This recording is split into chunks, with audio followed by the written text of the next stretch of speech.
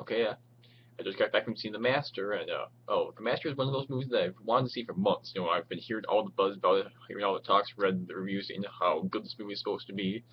And the problem with seeing a movie like this is after hearing all that hype, you're like immediately expected to be blown away by a movie. And the thing about The Master is that despite the big budget, the big actors, big performances, these grandiose themes that the movie purports to be about, really at its heart, it really is really kind of a small personal movie about the main character and his relationships with the people who he meets. Well, the movie was written and directed by Paul Thomas Anderson. He's made lots of movies that lots of people love. He's made movies like Magnolia, There Will Be Blood, and Punch Drunk Love. I've only seen There Will Be Blood and Punch Drunk Love of his movies, and although I really admired both of them, neither of those movies I thought was really spectacular. No, neither of them was truly great in my view. Like There Will Be Blood had lots of great stuff. Had a tremendously ambitious story and a wonderful main performance, but really had a hollow emotional center. While on the other end of the spectrum, Punch Drunk Love I thought had a tremendous emotional connection, but had a story that really didn't go anywhere. So I've been really wanting to see a Paul Thomas Anderson movie that I could really love all the way through, that I could really find a true connection with the characters emotionally as well as the story. And the match is pretty much as close to that as I've gotten in this library so far, because the main character in this movie is named Freddie Quill. He's played by Joaquin Phoenix, and he's a Navy veteran of World War II who has been really severely just damaged by the war. His performance reminds me a lot of Robert De Niro's performance as Travis Bickle in Taxi Driver. Even just like that, when we know he's a former soldier, we know he's been damaged severely in the war, but we don't know exactly what caused him to be so damaged. We only know what the results are, and we kind of see in flashbacks that before he went to the war, he was a fairly normal, if maybe a bit awkward kind of guy. But but now after the war, he's just become just so com- completely just weird. So he seems to be like reduced to the basic instincts of a human, like a human animal almost. He lashes out in anger. He's violent at times. He wants to have sex with every woman he sees. He seems to have all of the resistance, all of the impulse control just drain out of him. In, in the war, even just the way he talks just seems kind of just weird, weird as if he doesn't know how to respond at times, as if he really just can't. As what he's saying, I really can't describe it that well. But anyway, the the movie begins with him after having been dismissed from the Navy a few years before, somehow finding himself on the yacht of this mysterious organization, this mysterious religious type group led by Philip Seymour Hoffman. Now, much of the buzz before around this movie, even before it was made, was that this group that's called the Cause in the movie was supposed to be sort of an XP of Scientology. And yeah, if you know anything about Scientology, you'll definitely see parallels here. But really, the movie isn't really about that. The This could be just about anything, but the Scientology thing makes the connection focuses the connection between the Philip Seymour Hoffman character and the Joaquin Phoenix character, and the and even though Philip Seymour Hoffman is initially kind of upset with him for sneaking on his boat, he feels just a connection to him, and initially because he likes Phoenix's homemade liquor that he carries around with him, but after that they really do feel like they have a connection, and the byplay between these characters really is fascinating. It's the best part of the movie. The There are some really fantastic scenes of the movie where they have to go through this processing. This is another one of those Scientology related things in the movie where they just sit at a table and stare at each other while Felix Seymour Hoffman just asks Joaquin Phoenix question after question, often the same question several times in a row. You can just see him try answering the questions just completely on impulse because that's the way the Joaquin Phoenix character works. and just the way they just go back and forth really is intense. And there's one scene that just grabbed me right away. There's like it's where he Philip Seymour Hoffman asks Joaquin Phoenix to try to answer the questions that he's about to ask completely without blinking, and I swear I probably wasn't blinking at all as I was watching him ask him, just because I was just so enraptured in the questions, and he just keeps answering the questions as he just gets quicker and quicker as he's concentrating more, and all of a sudden the movie just cuts into a flashback. It really is just a wonderful piece of filmmaking there. And yeah, those parts of the movie where the Joaquin Phoenix character is put to the test by Philip Seymour Hoffman, I think are the best parts of the movie when he's going through these weird exercises. Sometimes at one point they actually intercut between 3 different exercises. One where he has to walk back and forth between a wall and a window, trying to describe something about the wall or the window each time he goes there, with his eyes closed. But at the same time, he's talking to Philip Seymour Hoffman's wife, played by Amy Adams, where she's asking him to, like, say, imagine her eyes changing color, or she's reading something to him, and he has to try to just listen to her as she reads it. And then another one where he's sitting there next to Philip Seymour Hoffman's son-in-law, and they're taking turns just talking to each other for like a minute at a time, and the other person is trying to not respond at all. And just seeing the way the character responds to these exercises and seeing the way other people respond to him really just digs deep into this character, and it allows Phoenix to really give a tremendous performance. It really is a great performance. Just kind of, while sometimes playing insane or playing something like this could be over the top and unrealistic, and there are some really just big shouty moments in this performance, but really it feels exactly like what the character would do.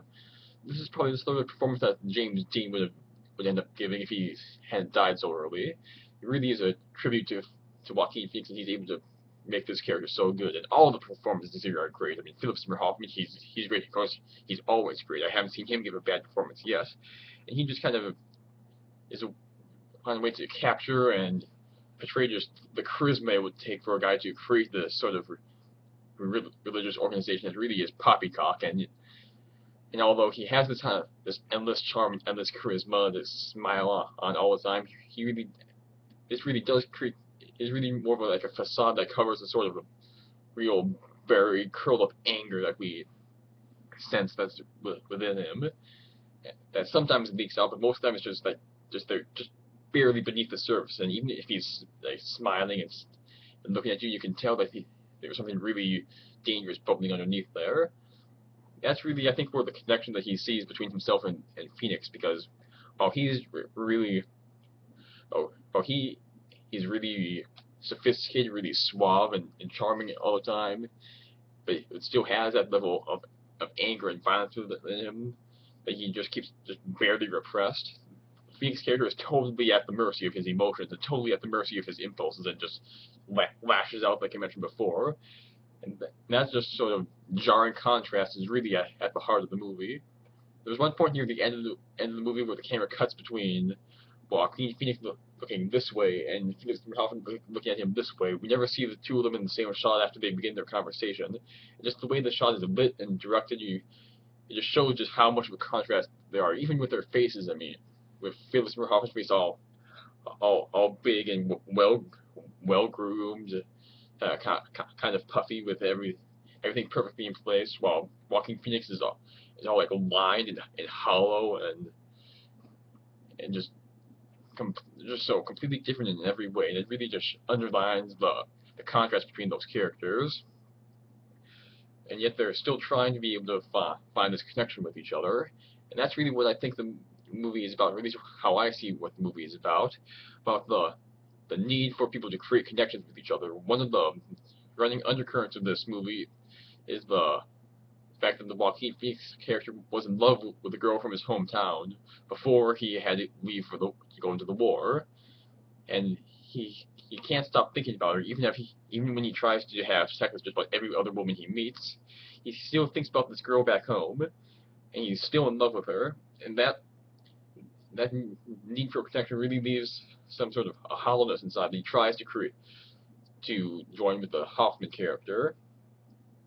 And then the character does seem to fill that void for a while, and he does seem into almost at times stop the Phoenix character who's almost psychotic tendencies, but he still isn't able to do it because the teachings of the Hoffman character are all about repressing your emotions, all about like leaving behind the things that drive you forward. He even says at one time that laughter is the response of an animal, and humans aren't animals. That sort of emotional denial is not the sort of thing that allows him to create a truly good connection with anybody.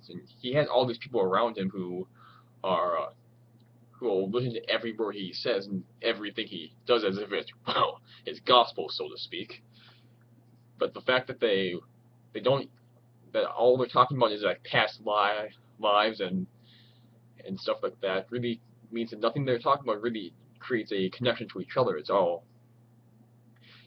about believing these things about inside themselves, or sometimes good, which gives you an idea of how these people think that this will help them, because it allows them to maybe think of themselves a little bit more, but doesn't help them to really connect with others.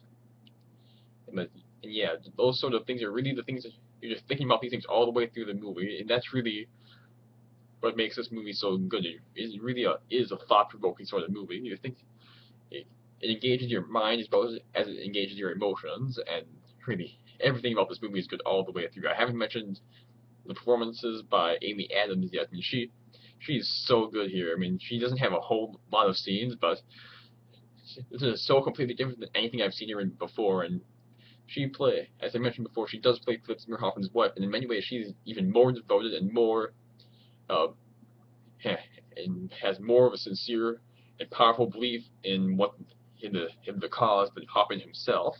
I mean, you see her at times just talking about what's been happening to the group, and you just see this like seething anger in her and this frustration, and really is just a very good performance by Amy Adams, and the direction here is very good. Paul Thomas Anderson, of course, has a great visual eye. He shot this movie at 70 millimeters, where we get some really great panoramic shots, and also makes some of the close-ups look just really, really deep and really detailed. And the score by Johnny Greenwood is also very good. I found he's the same guy who composed the music for There Will Be Blood. And I found that one to be kind of distracting at times, kind of like almost layered over the screen at times, but it works really well here. It just integrates within the action. I mean, this is just an excellent movie all the way through. I wasn't bored for a second, and just I can't wait to be able to see it again, because I'm sure when I see it again, I'll be able to look at even more things, like more of the connections between the characters, more of the little ticks in the performances by Joaquin Phoenix and Seymour Hoffman. This is one of those movies that you just know there's so much more there beneath the surface that you just want to see it again as soon as it's over. That's pretty much, I think, one of the best things you can say about a movie like this. So yeah, I say see The Master. You won't see another movie like it this year. Great performances, and a kind of really cool byplay between actors. A great movie about what it means to have to find a connection with somebody else. Go and see it. You'll be glad you did.